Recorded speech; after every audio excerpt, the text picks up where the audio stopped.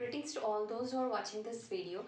I am Suravi Sahu from class 9B. Today I am going to illustrate a project on the topic origami, fun and mathematics, where I will try to prove Pythagoras theorem with the help of origami. So first of all, let's know what is origami. For that we will make a pyramid.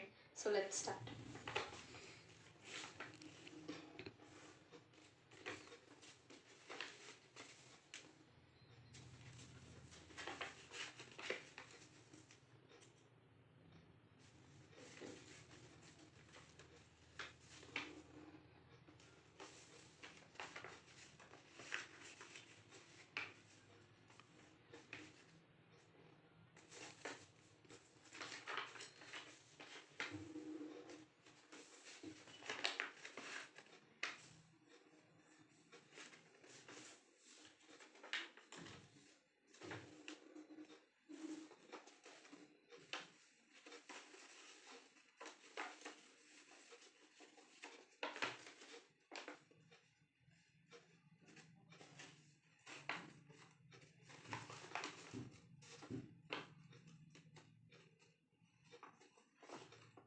So here we can see the pyramid.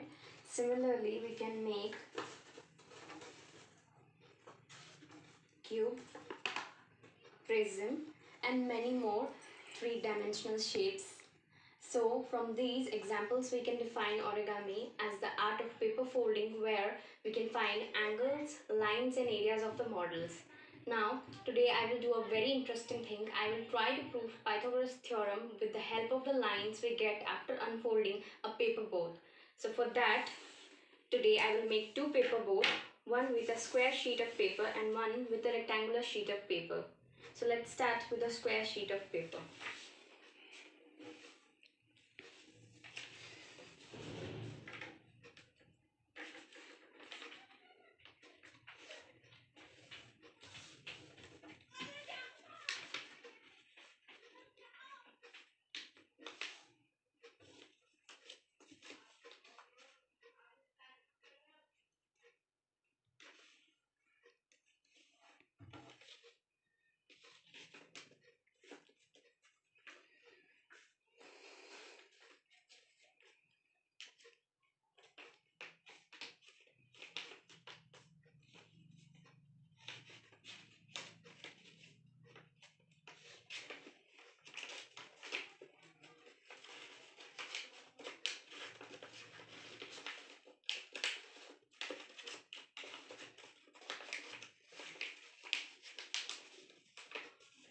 So here we can see the board. Similarly, if we will make a board with this triangular sheet of paper, we will get something like this. Now, if we will unfold these paper boards, we will get these type of lines. Here in this rectangular sheet of paper, we will get 20 small squares, and here in this square sheet of paper, we will get 16 small squares. So let us assume that each side of these small square is one unit. So let us take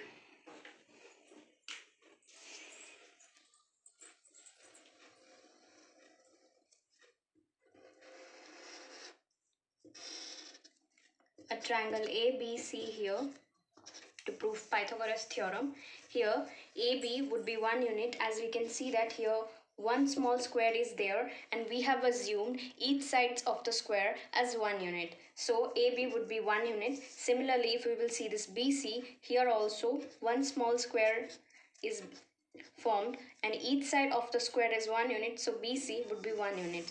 Now in this AC side we can see that a big square is formed.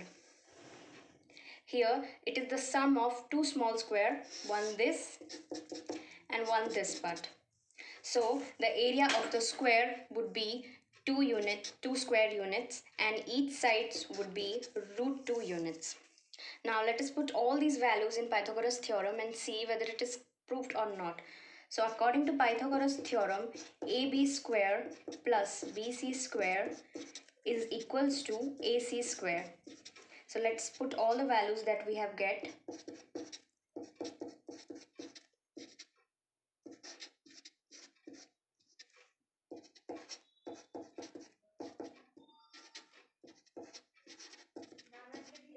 Hence the Pythagoras theorem is proved. So now let us assume take this rectangular sheet of paper. Here we can see that we are having a triangle PQR. Here PQ would be 1 unit, as here one square is formed and each side of the square is 1 unit. Similarly, in this QR side we can see that 2 squares are formed. So here it is 1 unit, here it is 1 unit. In total it will be 2 units. Now in this PR side we can see that a big square is formed, which is the sum of 5 small squares. So let us see how it is the sum of 5 small square. If we will consider this part here, it is forming a square. If we will assume this part to be here, then we can see that a perfect square is formed. So this part would be 1 square. Similarly, if we will consider this part here, if we will cut this part from here and assume it to be here, then a perfect square will be formed. So this part would also be a square. Similarly, here if we will see here, then if we will cut this part from here and if we will put it here, then we can see that a perfect square will be formed. So it is also a square. Now similarly, here also we can see that if we will cut this part from here and if we will put it here, then a perfect square is formed. So it is also a square, and this middle part is the fifth square. So the area of the square would be 5 square units and each sides would be root 5. Now let us put all these values in Pythagoras theorem.